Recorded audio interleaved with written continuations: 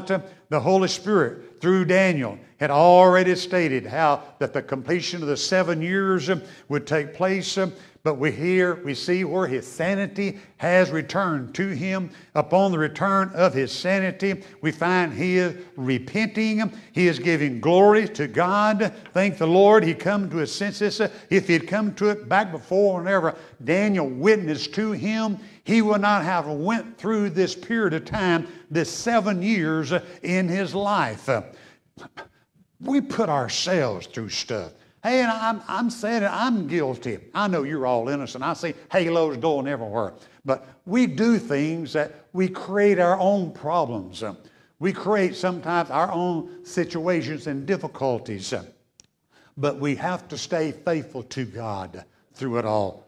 Does that make sense? Okay. Let me give you these, and then we're going to elaborate just a little bit. We're going to quit. Okay. Verse 36 is that at the same time, my reason returned unto me, and for the glory of my kingdom, my honor and brightness returned unto me. And my counselors and my lords sought unto me, and I was established in my kingdom. And excellent majesty was added unto me. As the kingdom was taken away, it's now restored. God allowed it. Actually, one of the functions of the Holy Spirit, I want you to note this, is restoration. Though it has been lost in some has been in that situation, they've known God, they've fell away from God, they can still be restored. Amen? Likewise, America can still be restored if they would just turn their heart and call upon the Lord and get some godly people in leadership positions. Verse 37, now I, Nebuchadnezzar, praise and extol and honor the King of heaven, all whose works are truth, and his ways judgment, and those who walk in pride he is able to abase. That word abase means to bring down or to submit, and to humble means to humble. Before his insanity he did not praise, or he did not give praise and glory unto the Lord God Almighty at all. But now, that's all Nebuchadnezzar is doing. He is praising God, giving God the praise that he is the Almighty God, giving him honor, glory, and peace. Isn't that an awesome chapter? What an awesome, awesome chapter. What guidelines it is as examples and references that is going and that is in that, through that. I want to hear from you. If you have something you want to share. If you don't, then hey, we'll go home, okay? But the thing that stands out in my mind, it is not the fact that Nebuchadnezzar was like an animal for 7 years, but that he was there and had to endure that for 7 years. 7 years.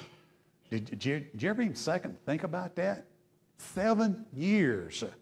He was out there in the fields and the opens like a wild animal. That's where he was. You know, I think if God done that to me, I think I'd be awakened in a week. I'd think 6 months, a year, 7 years. But then this something just hit me. I wonder if that's why maybe God is allowing things to happen and transpire as they are. It's his patience to people that they'll finally reach out to him sooner or later, seeing the things that are happening and unfolding. And you'd have to be blind in one eye, can't see out of the other, or your head dipped in the sand if you don't realize what's happening in our nation and in our world today. But it's God's mercy. How long is he going to allow it to happen? How long has he allowed this to take place? 1973. Abortion, they made that legal. How do you make murdering an innocent child in the womb legal? There was ways to take care of that without doing such an extraordinary thing. And what are we doing today? And I'm fixing to hush, but what it does, it just leads on and on and on. And what we're seeing and we're reaping a lot of those things right now, to where that they have legalized, I'm sure you know this, they've legalized that after a baby has been born, There's nothing wrong with the baby. They have legal life. If they want to take the baby's life, they can do it now. They have a time period after it's born. Not right after it's born, for a time period after it's born. Is that not unreal? But it lets you say, now that was since 1973. So I'm simply saying, I know that may be a little bit opposite as far as the extraordinary when you think about Daniel and his being like an animal for 7 years. But it's also God saying in his mercies, he tries to bring man to the awareness of who he is. If they just do it. Okay, I'm going to hush. I don't want to belabor that too much, but I think you grasped what I was alluding to you and relating to you. Any questions or comments in? Okay. Praise the Lord. Do you think that 7 years Might have been his what? Oh, his finish? Sentence. No. Penance. Brother Donald, I'm just deaf in one ear and can't hear out of the other. Okay? But it took that long for the penance to be able to take place. But go ahead. 7 is referred to quite a few times through the Bible. Yes. That's God's perfect number. Yes. 7 years of penance for what Nebuchadnezzar has already done is a short time. It's a whole lot shorter than eternity. Good point. Good point. Amen. It was through that process of time. And it is 7. I'm telling you, 7 is God's number. That's all it is to it. Proves it over and over again. And he knew what it was going to take for Nebuchadnezzar. If he'd stopped at 6 years, old Neb might have done something different. You just can't ever tell. But God, he just knows it. He knows us better than we know ourselves. Thank you, Lord Jesus. Hallelujah. And amen. Yes. Let her give you, let her put that thing in front of your mouth. You think?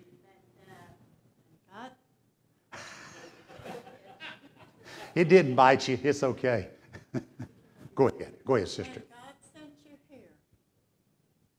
He sent you here for a purpose.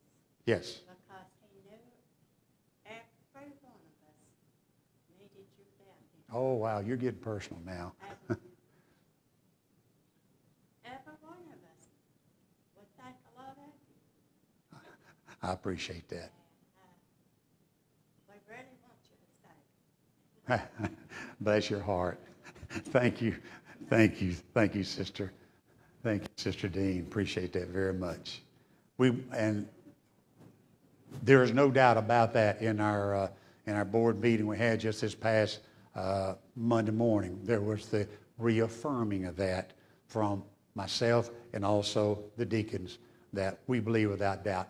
I have no doubt that God was not in that me coming, or I wouldn't be here. I promise you.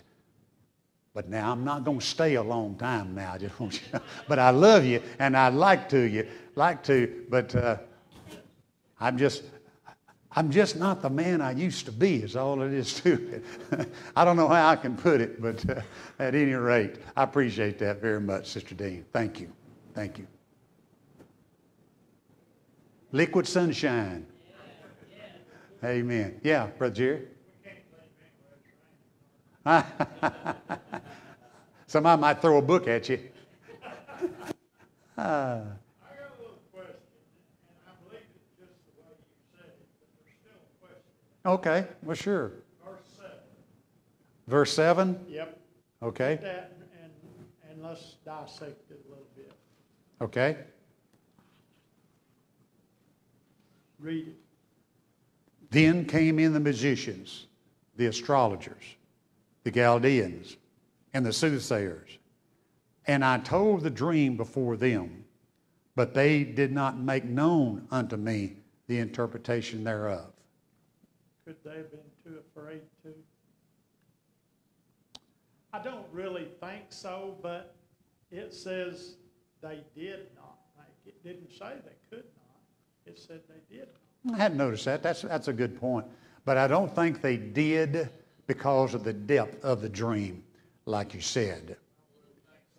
No, but there was also, like you said, it was the fear. If they had saw that, I think there'd been a greater fear in them to be able to relate that as well. Nebuchadnezzar even told him, go ahead and interpret it. Yeah, sure Like, did. Maybe he was kind of afraid to interpret it too, but Nebuchadnezzar said, go ahead and interpret it. He's tell me just like it is. He sure did. But I do believe it the way you said it. Yeah. I think that's the way. But that is a good point. I like to look at the word. You bet you. You bet you. But that is a good point because, man, if Daniel was that way for an hour, that lets you know that was something, ooh, I don't know about this, you know. Hey, Nebuchadnezzar got mad as a hornet, and he could have had one of his soldiers over yonder and said, kill him, I don't care if he is a second man of the kingdom, you know, something like that. But Do that, you'd have me tied on the railroad tracks out there. You had such hours Nebuchadnezzar had. I'm telling you. But yeah, we're on the same page, old Brother Jerry. That's a very good point, though. Very good point. Amen. And to add a little bit more to that, do you think that might be why that there are some godly people, I'm saying godly people now, I limit in the godly part, that will not go ahead and do what they know they should do? Because they're too much reserved in it, and they don't have full trust and confidence that God's going to take care of it. I'm going to tell you what, and you've been in the same area, and I'll use this one. I'll use him because you'll know. C.L. Hastings. Brother Hastings has shared some things with me while they were on that mission field. I'm going to tell you what. I told him, I said, I'm going to tell you one thing. I'm glad God didn't call me to be no missionary. Amen. Because I'm going to tell you what, whenever there are known demons sitting up in trees, and you know they're there, and just the other thing, anyway, it just lets you see, boy, you got to be called of God. And if you're called of God, then you can do it. Then you can do it. But you're not exempt from the devastations or the tragedies that could take place. Go ahead. How long would you wait on the answer to a question that you asked me? If I sat there and looked at you Good question. for an hour, you would be getting uncomfortable. Well, if you don't want to answer me, fine. Yeah. Yeah. Hey, that would be our attitude. Exactly. So true. Good point, Brother Donald. Good point. I can see where Nebuchadnezzar would have been getting a little concerned. Come on, Daniel. I know you can do it because you believe in God, and God holds those secrets from you. Very much so. Yeah, he knew it. That's and also you could see by the scripture, by him saying he was astonished, you could tell that Nebuchadnezzar could see in his countenance that Daniel's countenance was even changed. You know, it's like some of us, we get turned on to God, we look different. Amen. Daniel had never, nobody before or since had seen anything like that. Good point. I mean, he was a great, great man. Yes. And Talking about Nebuchadnezzar being the great, great man. he was a great, great man. He had the kingdom like you talked about, of the walled cities, everything. And God didn't just, remove the kingdom from him, but he put him to about the lowest level Ain't that the a man truth? could go to. Yes. And it was just, I don't know, you wonder what went through Daniel's mind. Can this really be what you're saying, God? Is this the interpretation, or is he going to kill me when I tell him? Or Right. if this is just so profound that it's, he had to wrap his own mind around it, maybe. Amen. That was part of it that I was alluding to earlier from my statement, that's what I thought. That no doubt that had to go through Daniel's mind because he's a human. So That's very, very sensible that could have been going through his mind. Something else. Can you imagine, even when you think about the dream he had 15 years earlier, the interpretation he gave it, Daniel thinking about that, and now he's giving him this, and he knows he's talking about old Neb himself. You know, that would make you very cautious, very cautious. Because, hey, the fire furnace wasn't too far back. So, amen. Man, I sure wish it'd rain. Amen. Praise the Lord. Any other questions? Okay. All right. Praise the Lord. Been a good study. Amen. Praise the Lord. You're going to enjoy chapter 5 too. And we'll leave it there. God bless you. Praise the Lord. We appreciate you coming and being here, and hope that you're gleaning from it. And you're just a little bit wiser and more knowledgeable than all those other people that didn't come to hear this. Oh, praise the Lord. God bless you. We love you. We appreciate you. Let's stand, shall we? Amen. Praise the Lord. All hearts clear? Praise the Lord. God bless you. Father, we love you. Thank you this evening for your love and your presence. Thank you for the sufficiencies of your grace. We ask your hand rest upon us now as we leave this sanctuary, but not your presence, Lord, for your covering and your protection, Lord. And Lord, we pray for your protections over this, Father, over this heavy rain, Lord, and maybe this stormy weather. And we've already heard that there's been tornadic activity. Lord, I pray your blood covering, blood protection up over your children, up over your church, God, as we yield to you as yielded vessels, Father, in the name of Jesus, we give you praise. Amen. Amen, amen. God bless you. We love you. We love you. We love you. God bless you.